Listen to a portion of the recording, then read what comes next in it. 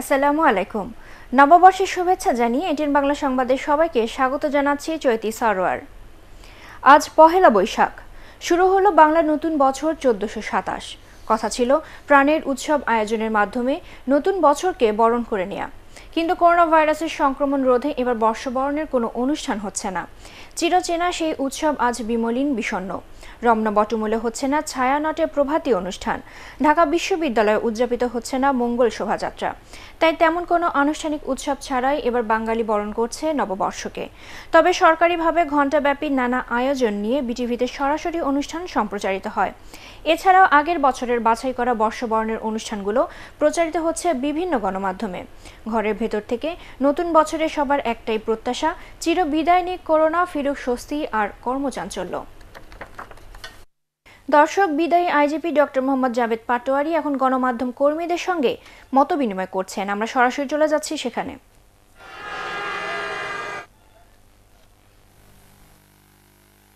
আমি আশা করছি ভবিষ্যতেও আপনাদের এই সহযোগিতা অব্যাহত থাকবে বলে আমি দৃঢ়ভাবে বিশ্বাস করি।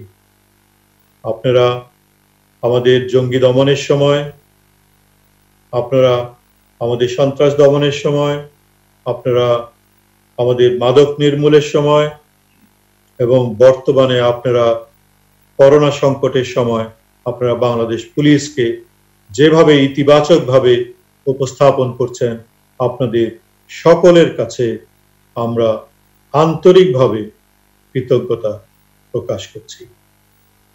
এই ভালো কাজগুলো আপনারা প্রকাশ করছেন বলে অন্যরা উৎসাহিত হচ্ছেন এবং এই ভালো কাজটি আরো ব্যাপকভাবে ছড়িয়ে পড়ছে। আমরা চাই আপনারা আমাদের পাশে থাকুন, আমাদের সাথে থাকুন। অতীতের মতো ভবিষ্যতেও আপনারা আমাদের সাথে থাকবেন এই প্রত্যাশা রইল এবং সবাইকে আন্তরিক ধন্যবাদ এবং কৃতজ্ঞতা জানিয়ে আমার বক্তব্য এখানেই শেষ করতে চাচ্ছি। আপনাদের কাছ থেকে যদি আমরা কোনো প্রশ্ন অথবা মতামত পাই, আমরা চেষ্টা করব আপনাদেরকে সেই বক্তব্যের জবাব দেওয়ার জন্য। সবাইকে আন্তরিক ধন্যবাদ এবং কৃতজ্ঞতা।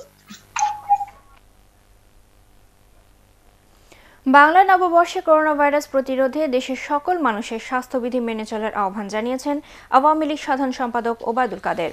তিনি বলেন, শতভাগ সচেতনতা ও সামাজিক দূরত্ব রক্ষাকে এবার বাংলা নববর্ষের অঙ্গীকার হিসেবে গ্রহণ করতে হবে। রাজধানীর সরকারি বাসভবনে এক ব্রিফিংয়ে আওয়ামী লীগের পক্ষ থেকে দেশবাসীকে বাংলা নববর্ষের শুভেচ্ছা জানানোর সময় ওবায়দুল কাদের এসব কথা বলেন। বৈশ্বিক মহামারী করোনা ভাইরাস প্রতিরোধে দেশের সকল মানুষের স্বাস্থ্যবিধি মেনে চলা, শতভাগ সচেতনতা, সামাজিক দূরত্ব রক্ষার শপথও এবারে বাংলা নববর্ষে আমাদের সকলের সম্মিলিত অঙ্গীকার। সকলেই ঘরে থাকুন, স্বাস্থ্যবিধি মেনে চলুন, সুস্থ থাকুন। করোনা ভাইরাস প্রতিরোধে বীরের জাতি বাঙালি, প্রতিরোধ যুদ্ধে জয় আমাদের হবেই ইনশাল্লাহ। বাংলা নববর্ষ 1427 সকলের জীবনে মঙ্গল ও কল্যাণ বয়ে আনুক। করোনা ভাইরাস সারা বিশ্বে মোট আক্রান্তের সংখ্যা পৌঁছেছে 19,20,000-এর কাছাকাছি। জনস হপকিন্স বিশ্ববিদ্যালয়ের তথ্য বলছে, এ পর্যন্ত মারা গেছে 1,19,000-এরও বেশি। গড়ে প্রতি সেকেন্ডে মারা যাচ্ছে অন্তত 7 জন। যুক্তরাষ্ট্রে এ পর্যন্ত প্রাণ হারিয়েছে 23,608 জন, যদিও কমেছে মৃত্যুহার। গত 24 ঘন্টায় মারা গেছে 1,535 জন। সংক্রমণের সংখ্যায় ঊর্ধ্বগতি বজায় আছে নিউ ইয়র্কে। প্রায় 2 লাখ করোনা রোগী শনাক্ত হয়েছে সেখানে। মারা গেছে 7,349 জন। অন্যদিকে বিশ্বের দ্বিতীয় দেশ হিসেবে ইতালিতে মৃতের সংখ্যা 20,000 ছাড়িয়েছে। সেখানে শনাক্ত হওয়া মোট রোগীর সংখ্যা 1,59,516 জন। স্পেনে মারা গেছে 17,209 জন ও শনাক্ত হওয়া রোগীর সংখ্যা 1,71,000। এদিকে যুক্তরাজ্যে হু হু করে বাড়ছে করোনা আক্রান্ত রোগী এবং মৃতের সংখ্যা। 717 জন প্রাণ হারিয়েছে সেখানে। মৃতের সংখ্যা ছাড়িয়েছে 11,000। রাশিয়ায় এই মহামারী দ্রুত গতিতে ছড়িয়ে পড়ছে। গত 24 ঘন্টায় সর্বোচ্চ 2,558 জন রোগী শনাক্ত হয়েছে সেখানে।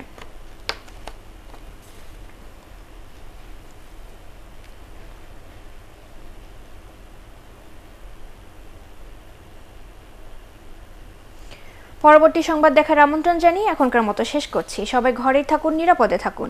এছাড়া এটিএন বাংলা সংবাদ ইউটিউবে দেখতে ব্রাউজ করুন youtube/ATN Bangla News। ধন্যবাদ সবাইকে।